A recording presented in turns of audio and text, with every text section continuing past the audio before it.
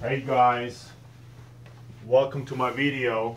This is part 2 regards to the part 1 I uploaded yesterday, and it was about optics, viewer's perception, and especially distance and time dilation, because I think distance and time dilation should be really reconsidered and investigated and explored. And as you guys know, I'm a person, I like to explore, discover, finding things out, investigate, but everything on my own reference, on my own way to explore those things. And most of it, it's just really by simplicity, you know, it's like logical simplicity, understanding, right? So that means that you not always need to have mathematics or physics to understand things, and the other way around. So let me go over here. It's the same theme from the part 1 video about optics, viewer's perception, distance, and time dilations. So let me make just a quick summary about the part 1 video I did yesterday. It was about that right here in the middle is an object, right? It could be any object. So all here in those boxes, right, are people like you, me, your friend, your neighbor, whatever. And we all stand in a certain stationary position, right? So this one stays over here, the other one stays over here, the other one stays over here. We don't move, so we just stay stationary in the position, and we all look at the same time on the same object. So all the observers, all viewers, look at the same time in the object that is in the middle. What makes us all different is that we all have different distance to the object. So if you see, for instance, here, this person, let's say this is me, has a long distance to see the object. And let's say a person who is here, right, in this box, and looks at the object, let's say it's you very short to the object, the distance. And so are the others. So they have, what makes us different is that we all have a different distance scale to the object which we observe at the same time. And then I was going into the time dilation, because I think time dilation is a very crucial thing, what it really is. Because time dilation is actually a very important thing to understand and to rethink and reconsider and explore it more. By that I mean this. Distance, let's say, I hope you see it good from the camera. You see that this distance is longer than this distance, right? And this is the object where we all watch it. Now, the guy who has a short distance to the object can see much clearer. It can observe much more detailed thing, right? Because it's closer to the object, and it sees the details better, what is really going on, right? So that means that he has a totally different operation and equation in his mind, and theory and conclusions and concepts than this guy who is back there, right? Because the distance is longer. So when that guy who has the most distance to the object, when he analyzes from this far distance, he has a totally different concept, a different mindset, a different conclusion about an observed object in the middle than this guy right here, because his distance is shorter. So each one of them have a different state of mindset, and by that is the reaction by observing the object in the middle. The theories, the conclusions, the concepts, the protocol are on each person observer different towards the object because of the distance. As I said, this one is very close, right? This one right here, in compared to this one. So that person right here has much a clearer, detailed observation, almost close, parallel, similar, close to the object in that momentum than that person over here. He has a totally different mindset, conclusion, concept about the object in the middle because the distance. So the distance makes a real difference about observation in detail, mindsets, concept, observation, theory, about equation, about the object. They are all observing at the same time, but they have different distance, therefore they have a different perception, therefore they have a different theory, a different concept, a different equation about the object in the middle. And what happens here in a second, he gets the action much faster. What that object did in 1 second, that person who is 4 times far away than this person, it's about 4 seconds. So he will perceive 4 times later than this person what that object did at that moment. And I think if you closer to the momentum, you see much clearer. It's like if you, and the time dilation, let me go back to the time dilation, because I mentioned yesterday that it's interesting that when the sun sends its signal, its light signal to the earth, it takes 8 minutes to reach the earth. And 8 minutes, it's something very, there's something very interesting hidden, unfolded in that 8 minutes delay, because if we are closer to the signal, meaning instead of waiting 8 minutes, right, to get a signal, we try to approach it closer, like it's say 3 minutes, I think the reaction, the concept, the theory, the reaction, the mindset, the concept is different than which is eight minutes later, right? So so that's what's about the distance and the time delay. Very interesting. So I was thinking about when I saw this, when I drew this yesterday, I was thinking about, hey, you know what?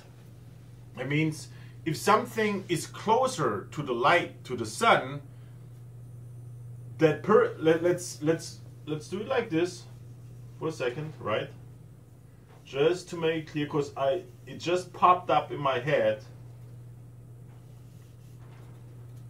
right? Let's say that this is the sun, right? This is the sun. Let's say this is Mercury. It's very interesting. Mercury is the closest planet to the sun. And let's say this is the Earth, just from the scale. There's normally it's the sun, that's the sun, then Mercury, and then Venus, and then Earth. So we get 8 minutes. It takes 8 minutes that we receive the signal from the light from the sun. So that tells me the Mercury, which is the closest to the sun, must perceive the light much faster, let's say in 2 minutes or in 3 minutes. What also tells me that if I would investigate what makes the differences between the 8 minutes and 3 minutes perceiving the light faster, is I would observe the characteristics in the surface in the atmosphere and compare it, one which is the closest to the sun and the Earth. So Mercury is the closest to the sun and Earth is farther away from the sun. So that means that the Mercury characteristics and properties in the atmosphere and the surface must be different than the Earth, because Earth is 8 minutes, it gets 8 minutes delayed of the sunlight, and Mercury is, let's say, 2 minutes or 3 minutes maybe away from the sun, but it's closer. So they must have different characteristics in their characteristics and surface. So I did my own research, and then I figured something very interesting. Let's just some little facts about the planet Mercury, because I took Mercury because Mercury is the closest planet to the sun in the whole solar system. So it doesn't has the 8 minutes time delay. It has, let's say, 3 minutes time delay, and I think it makes a huge difference in this time dilation, which we will see that occurs in the characteristics in the atmosphere and the surface of the planet if you compare Mercury surface and atmosphere in comparing with the Earth surface and atmosphere. So I wrote here some notes down as you see, and it's something it's very interesting what Mercury has, and we use Mercury molecules and atmosphere and substances that benefits a lot on Earth. Now check this out. First of all, and I was right, the Earth takes 365 days to surround the planet Earth. The Earth orbits around the sun takes 365 days, right? Mercury orbital period takes 88 days. So I was right? It's closer to the sun. Time dilation is shorter than 8 minutes. So it must be faster than the Earth rotation, which is 88 days instead of 365 days. And another interesting thing is that the Mercury surface looks like in appearance to the moon like the same thing. The surface on the moon. Now, a little bit background history. The name Mercury was named after a Roman, and it means the messenger to the gods. The question is, who are the gods? Is it us? I don't know. So that's one thing. Another thing is that we sent two spacecraft has visited Mercury. The first one was called the Mariner 10. We shot it up in their orbit to Mercury in 1970s. The second spacecraft we shot out to Mercury was called the Messenger. It was 2004, and it orbited the Mercury over 4,000 times in 4 years before exhausting its fuel and crashing into the planet's surface on April 30th, 2015. Now I was a little bit skeptical because it says the Messenger launched 2004 and it orbited Mercury over 4,000 times in 4 years. Now listen carefully about the numbers.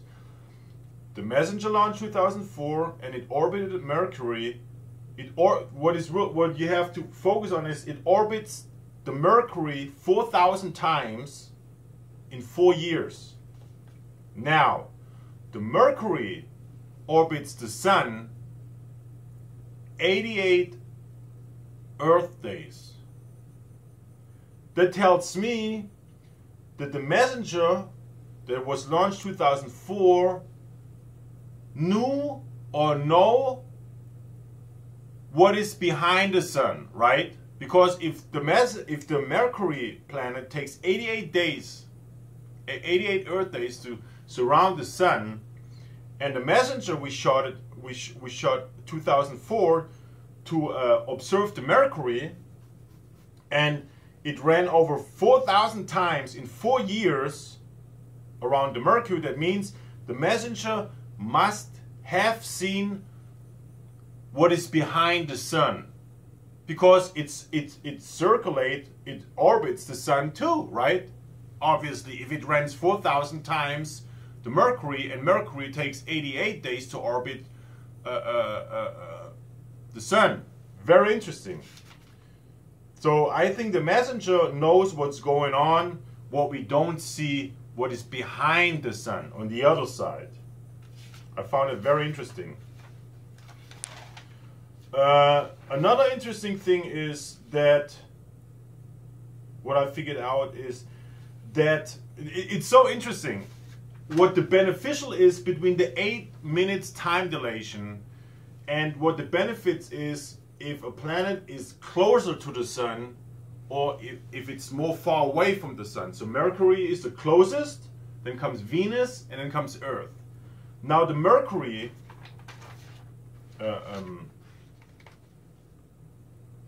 has 42% molecular oxygen. And compared to Earth, it has 20.95% oxygen. That means the air what we breathe is oxygen, and the Mercury, it seems like it has doubled oxygen than our planet Earth. So it's doubled than the oxygen what we need to breathe, you know, the air to breathe. The Earth oxygen has 20.95%. Mercury has 42% molecular oxygen. That means the time dilation of 8 minutes makes a huge difference, and the distance towards the sun, because the Earth, the Mercury has 42% oxygen, and the Earth is 2 times further away, approximately, and has then less oxygen and has 20.95% oxygen on Earth. The other interesting thing is what I figured out is that Mercury has a trace amounts of, becomes very interesting, xenon, krypton, and neon and argon. The reason why I see those 4, because there are plasma lights. By plasma lights I mean argon, xenon, and krypton and neon are kind of a light, like a whitish light, you know, whitish bluish light. And let me read you some. Xenon was discovered 1898. It has like a blue whitish light, and krypton was discovered 1898. So xenon and krypton both were discovered in 1898. And krypton is Greek, and it means the hidden one. Very interesting names, the hidden one. And those krypton and xenon exists on Mercury. So that means, see, I think it has all to do with the distance and the time dilation. As closer you get to the sun, the planet changes its atmosphere, material, surface, etc. So we figured out that Mercury has 42% of oxygen because it's closer to the Earth, it's closer to the sun, and the Earth is farther away and has only the half of oxygen. Mercury has elements which the Earth doesn't have. Mercury has, as I said,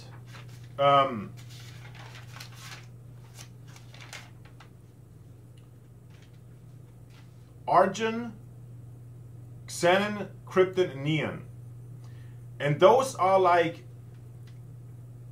white light. Let me read it right here real quick. I wrote it down. And the interesting thing is that krypton and xenon called noble gases.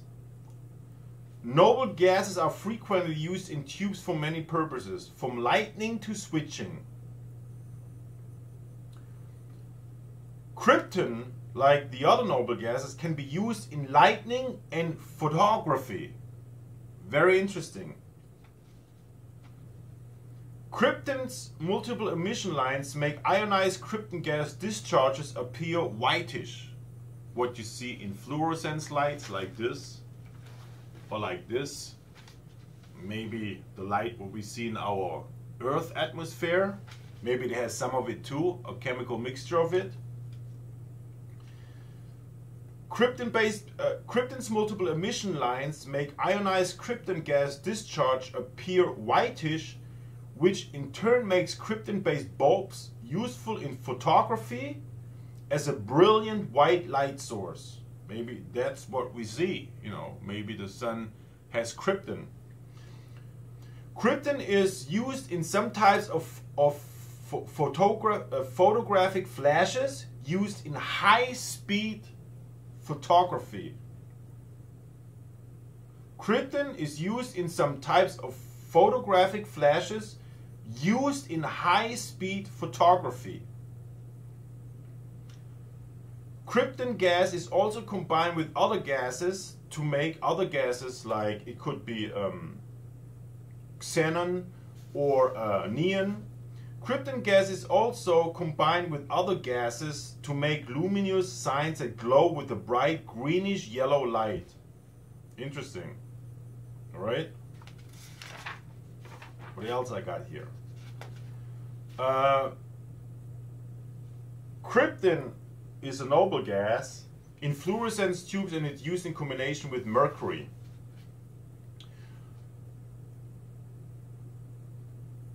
Xenon is another noble gas that occurs in Mercury, on the planet Mercury. It, in pure state, has a high breakdown voltage, making it useful in higher voltage switching tubes. Xenon is also used as a component of gas mixture when production of ultraviolet radiation is required in for example, in plasma displays, usually to excite as phosphor in the neon bulbs. Why I'm reading this is the reason is because of the material in the atmosphere on the surface that has mercury, which we don't have on the planet Earth, is maybe because Mercury is closer to the sun and has a lower time dilation than our planet Earth, right? The Earth receives the light, and we say, and the interesting thing is that we say the fastest speed is light. Also very interesting. So Mercury has a lot of noble gases. Maybe it's because it's closer to the sun and it receives the light faster than the planet Earth. Neon, argon, krypton and xenon gases, which are used nowadays in a lot of technologies. Also very interesting, and also in light. So it tells me that it seems like that science discovered that the materials in the atmosphere of Mercury has a lot of beneficials on our planet Earth. So we can use those materials, gases that occurs in Mercury, as a benefits to develop